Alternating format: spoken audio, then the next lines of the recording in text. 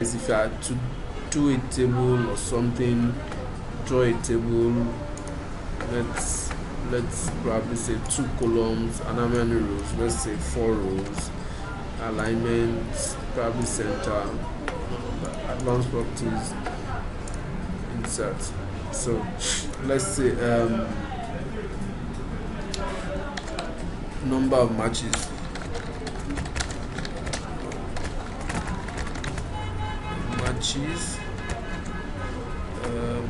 Then the next one is number of goals. Number of goals.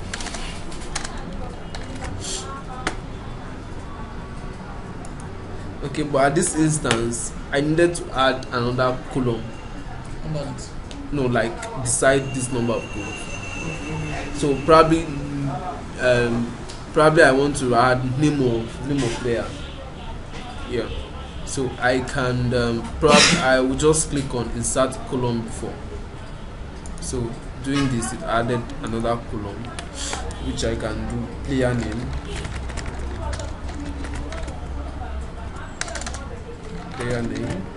Then I can start doing let's see, Ronaldo, Suarez. The number of matches, let's say 10, 8. Number of goals, 34. That's 3. 50, and then let's say 30. So when I done, I can do save. Let's see how it's going to look like. Yeah. So I guess you sort of having your insights on what and what you need to do. Yeah. That's difficult. Yeah. Sorry, I'd like to Okay. Okay. So we can decide to make the top part everything all bold, increasing the font size to probably 18, and then all these fonts to, let's say, 14. Yeah, that makes it nice. And then we can decide to make this centered of the table. So, and then if we do save, let's preview. So this is looking more nice and all of that. So what is left is your creativity, actually, because there are so many things to be done. Just try them out and see what you can achieve with this. So let me do something crazy here. I'm going to insert a row below, like this, and I want this place to just show statistics. Statistics. I hope I got it right here. I want the statistics to span over these 2 columns, so I can probably just do merge table cells. Yeah. So, and I can set this to become centered, and yeah. Sorry. Pardon? Okay, player name. Match goes up. Yeah. Now this one I can also do merge. So while if I do save, let's see the final output. Now you get what I did. I was able to use my merge to merge. So if you are conversant with Microsoft Word or any of word processing, you will be able to. Table is not an issue. So that's it. So I guess we're done with tables. We're done with content. So we're not really done with content because I was expecting a kind of let me say frames that this application will have, whereby you can design. Even if you are not a graphic designer, you can design some things and still make.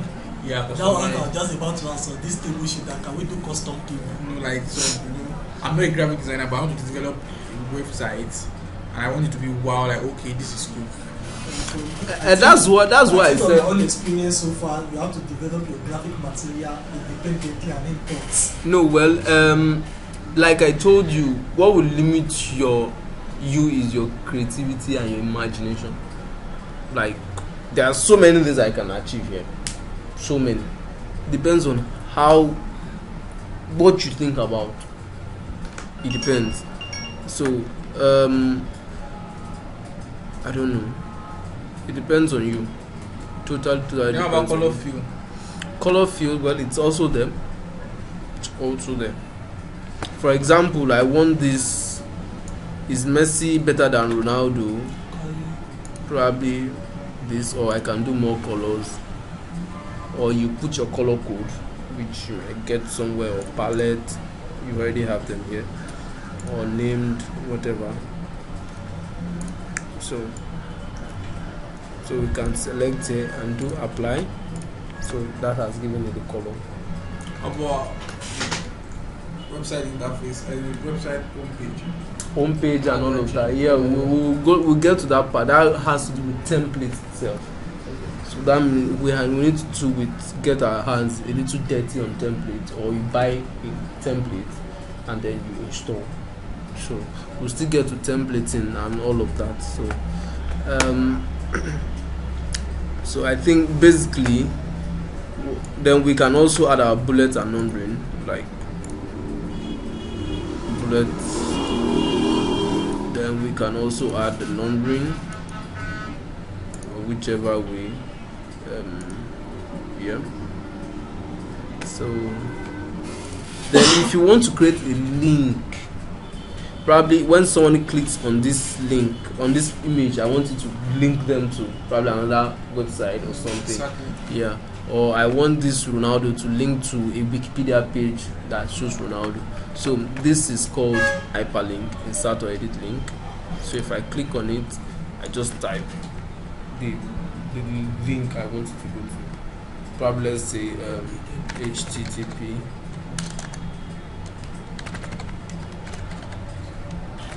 google.com. Then I'll target if it should open in the same window /frame. But when you are linking to an external website, it makes more sense for you to open in a new window, in a blank new window. That is, you should leave your page still open and open it in a new tab, or open in a parent window /frame, still parent, or open whichever one you think works for you. But I'll choose blank. Then you can also look at pop-ups. Why should you leave your own listing blank? Well, it makes more sense so that when the person finishes, can continue from where the person is reading. Okay, I never knew what I was going to say. Yeah. I think you're saying that your page should be turned to the new one that clicked, and mine, as in the current one, will now be forgotten, kind of like, what you just click now is like you open in a window, in a new window. Like when you right click and open in a new window. Yeah. So here you can do stuff like pop-ups and all of that. Like if you want it to just show small, so you might need to test all these things out. Events. Can all these things function even without you hosting it? Like yeah. Everything functions. So here on focus, that is when on focus, on blur, on mouse down, on mouse up, what you want it to do, that kind of thing. Like when somebody clicks, what do you want it to do? Then you can do a whole lot of other things with it. So we'll just do insert.